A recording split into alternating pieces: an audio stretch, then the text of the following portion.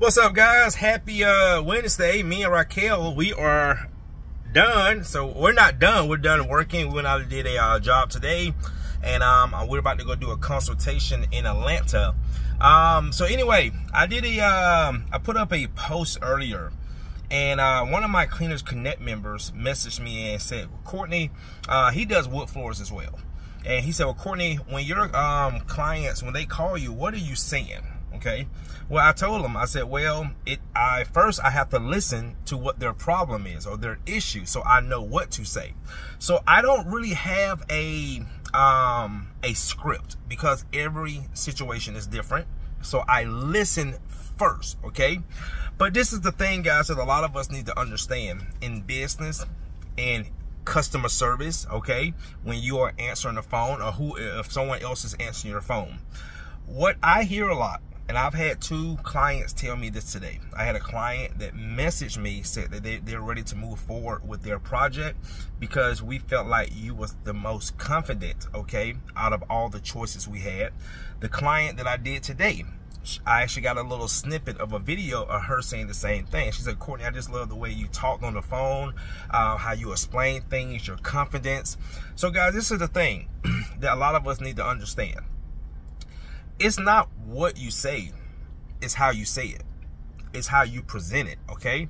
Because being in the home service industry for half my life, these are some of the things that I now hear, you know, and especially when you're going, because when I first started my business, I did not serve or work for the type of clients that I work for now. The type of clients that I used to work for, it didn't too much care about your confidence, okay, your presentation. All it really boiled down to is a cheap price. If you was a cheap service, right? But when you are going after quality clients, these are the things that they pick up on. These are the things that they pay attention to. Again, do you sound confident in what you're saying? Do you even sound like you know what you're doing? I cannot tell you how many times I've had clients tell me, Courtney, yeah, we called another company. They didn't even sound like they knew what they was doing. You know, your actually communication skills. Do you speak with proper English? All right. If you don't, see, the thing, guys, again, what we have to understand in business, you have to be a match of what you're going after. So if you are going after quality clients, okay, clients, again, the price is not their main objective. You have to match them. See what I'm saying? It's almost like, let's say you want to go to a 5-star restaurant and you sit down, but then they bring you a hungry man meal when it's time to eat. That you know, you're going to look like, huh? This is not what I expected. You see what I'm saying? I expected a 5-star quality meal. So as business owners, this is what we have to understand. So when you see certain things, you know, the way you present yourself, again, uniforms, wrap vans, websites. A lot of people say these things don't care. I mean, a lot of people say these things don't matter. They're right. You know why it doesn't matter? Because the clients that they work for, they don't care about those things anyway. All right. But for you guys, like the guy asked me, what are you saying? It's not what you say. It's how you say it. It's how you present it. All right. And when you, and see, this is the thing too.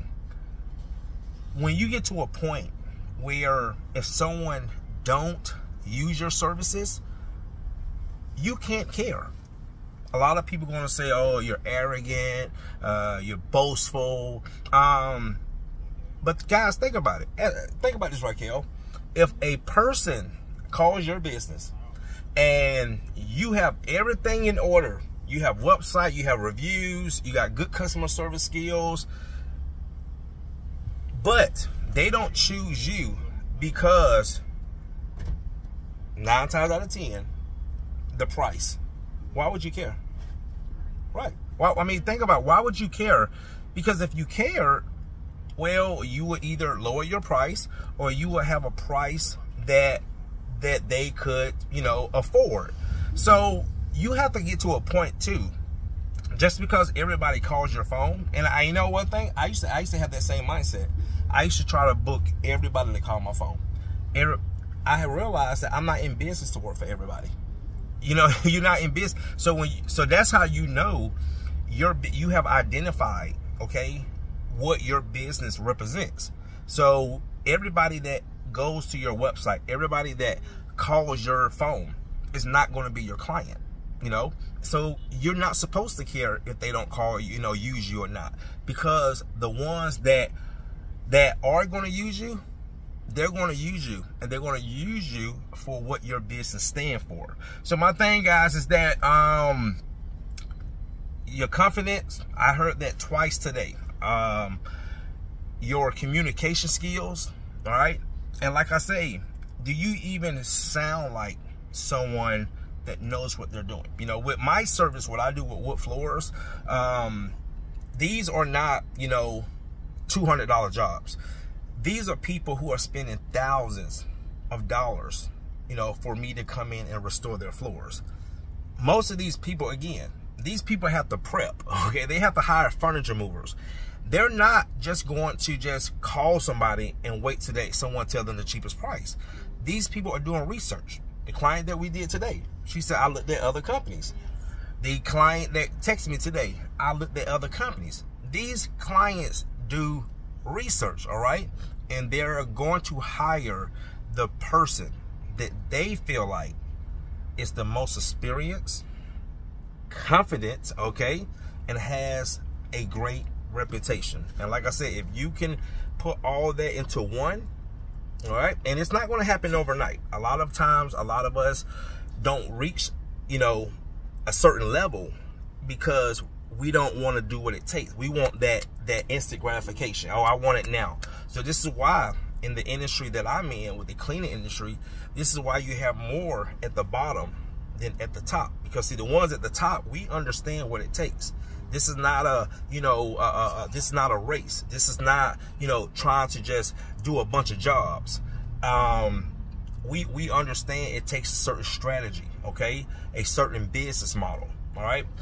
So that's another thing to understand too, guys. So anyway, I just wanted to share that with you. Again, Cleaners Connect member asked me, what was I saying? Like I had like a script down, and I do not have no scripts, because every person is different. I talk to people different ways. I talk to people, I give people different opinions or different answers depending on what they have going on. So everybody doesn't get the same,